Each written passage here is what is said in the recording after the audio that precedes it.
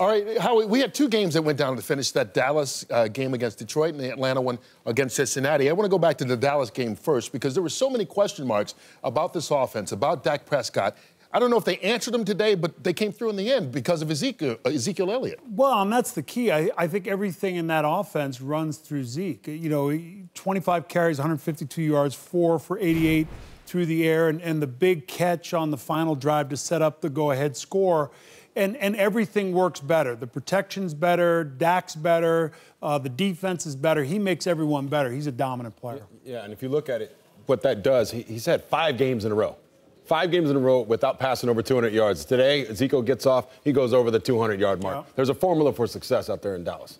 Michael, let's get back to that Cincinnati-Atlanta contest. Oh, boy, I guess TB said he had to, the young man, Ezekiel, apologized for blowing in her face. Well, I passed out, and Terry came over and I brought you back. You fake giving me mouth-to-mouth. It's a little too close for me. I felt the breath. But, because you took Atlanta in the pregame show. I took Atlanta in the pregame show. I really pulled from, but I got to say, for Cincinnati to go into Atlanta, play the way that they played, but it's an Atlanta team that you just don't know. You give you something, you get excited about them, and then next thing you know, the next week, you go right back to the bottom of the barrel. So I think for Atlanta, watching these guys put up that many points and not being able to hold somebody off within that time frame, if you put up 30-something points, you're supposed to win the game. But Atlanta's also missing 3 of their guys in the secondary, plus their leading tackler at linebacker. Is this the point where you start seeing the injuries catch up to them? Yes, and I think it's a defense that is built to play with the lead, built to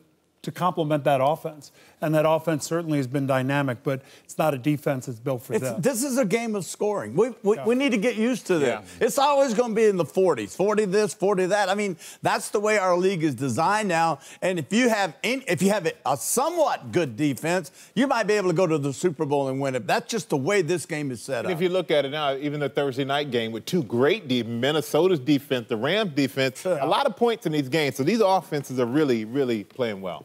One other big injury, though, in that game, Tyler Eifert goes out for Cincinnati. Their big tight end, and that looks like a definitely coming back from injury, a season ender. And that's a team, Tony, that maybe people need to start giving a little bit of love to. Cincinnati. They do. I was with you. We went out there during the preseason, got to see them play up in Buffalo, and they looked really good, especially on the defensive side of the ball. Really offensively. Andy Dalton's a good quarterback. Yeah. I mean, and they got A.J. Green, one of the best in the business. You saw his play and the impact he had at the end of that game to win the game for them.